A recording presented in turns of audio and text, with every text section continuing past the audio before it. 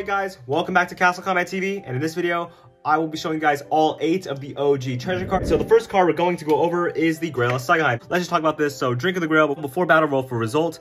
1, no effect. 2 to 4, +1 power. 5 is +2 power. 6 is +3 power. Grail exchange. Before battle, you can remove Grail from game and return 1 warrior from dungeon to field the battle. Your team up can go over power 7. Treasure cards do not count as colors, so they wouldn't be yellow. And the Grail's ability cannot be negated. Team up 1 warrior. So let's talk about some treasure cards. So treasure cards, I don't think they're ever going to come back. The Grail of Sagai, the most iconic card in the game. It's literally the center of all Castle Combat lore. The good guys are trying to protect the Grail, and the bad guys are trying to take the Grail. And whoever drinks from the Grail or consumes its elixir becomes really powerful. Look at Odin King, Prince Morgan, Pharaoh Frostbite. Whenever they drank from the Grail, they got extreme amounts of power. So that is our first treasure card.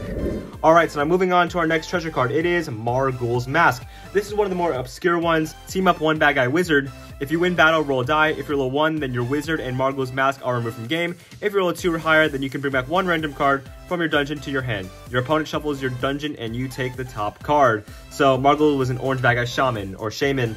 I used to have that card. I traded it to Andy.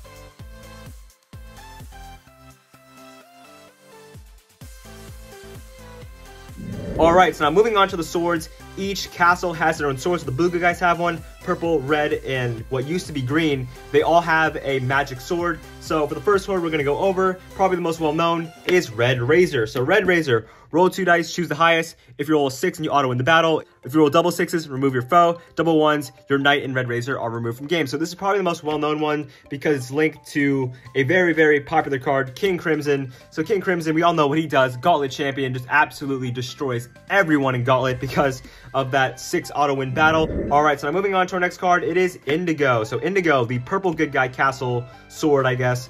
Healing power, if you win battle, roll a die. You can bring back 1 warrior from dungeon with exact same power score from dungeon to winner. So back in the day, whenever you would win a battle, you would not be able to bring a card right away. You would have to roll and actually match a power or go equal or lower. So luckily that's no longer the case because if you win a battle, you deserve to bring a card without having any more caveats or any more luck because you just won a battle straight through luck. So you guys might know who has Indigo right now. Obviously it's King Morgan. So the backstory behind this is the purple good guys, they completely lost Indigo back in like age 2 in a battle over here in the bog or the Curse Bog.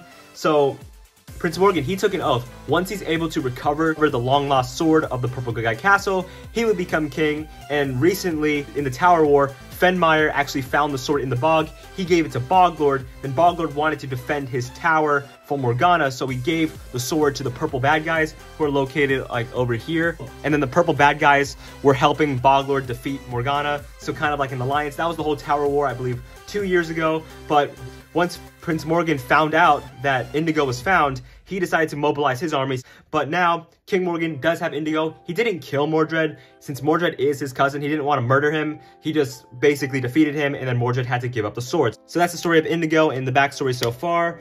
And now moving on to our next card, let's do Blue Bolt, the ancient sword of the Blue Castle. Before battle, say Blue Bolt. If you roll higher than your foe's power, they are frozen in half their power rounded up. Treasure cards do not count as color, can't be negated. And the warrior that has Blue Bolt right now is General Iceheart. Pretty underrated card in my opinion. Epic battle, you can arrange 1 matchup in epic battle even if you didn't call it. Blue Bolt plus 2 versus common foes. This sword's ability cannot be negated. So there isn't any established lore between these two.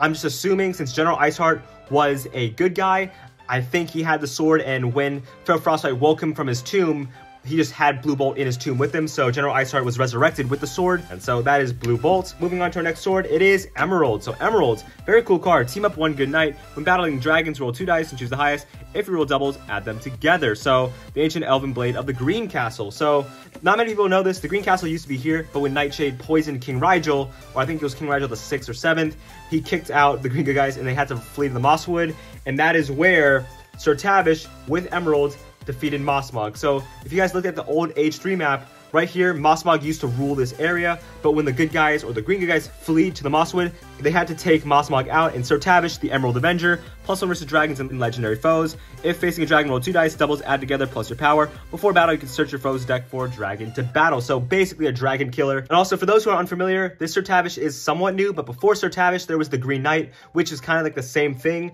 but what I wanted to do, I knew this card existed, so when I made Sir Tavish, I wanted to fuse the Emerald ability with Sir Tavish and make him really effective for taking out like Onyx the third, because he can search the deck, bring out Onyx. So that is Emerald. Now moving on to our last 2 treasure cards, we're going to talk about the Inferno Sword. So the Inferno Sword, not much lore, but this card is actually really difficult to get. It's probably the rarest out of all of the treasure cards. Before battle, declare that you're erupting. Your knight doubles his power for this battle, but he and Inferno Sword get removed from game after battle, win, lose, or tie. Sword was created by Volatile, the ancient spirit that was in here, power 2.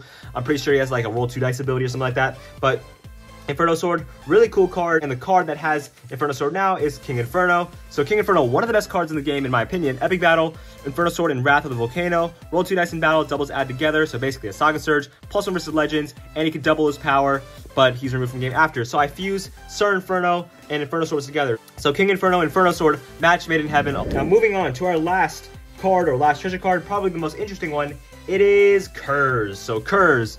If you win battle versus a good guy, then you can remove them from game along with the Curse Sword. Eclipse created the sword, that spirit that's power 0, roll 3 dice, choose 1 as your power. Eclipse is responsible for a lot of the chaos in Castle Combat. She corrupted Morgana at a very young age, and we all know what Morgana has done. She's gone after the Grail like 5-6 times. The sword that Eclipse created, Curse, was responsible for the Bad Sir Drake saga, a really significant event in Castle Combat lore. So Bad Sir Drake, before battle, if you roll 6, your row's removed, you convince him to rebel against his army, +1 versus knight. So normally the person that wields Curse is the Black Knight. So the Black Knight, common foes are -1 power. Before battle, you can search your deck for Curse and place it in hand. Black Knight, Sir Dread. So Sir Dread, he no longer exists. I'm pretty sure the Black Knight is just Sir Malice. There's a reason why I haven't fused Curse's ability with a Black Bad Guy Knight, kind of like what I did with King Inferno and Inferno Sword and Emerald and Sir Tavish. I haven't fused the cards yet. The Black Bad Guys are already super strong. They don't need any buffs, but maybe if the good guys start to get a little better, maybe I'll give Curse to Morgulus, Romulus. Just imagine that. Romulus,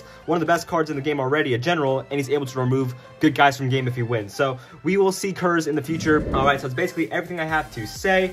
Keep in mind, it's probably Thursday when you're seeing this. There will be one more video coming out tomorrow, and then that is it for, I'd say, a month or 2. So, yeah, that's basically everything I have to say. Make sure you guys like and subscribe, and I'll see you guys in the next video.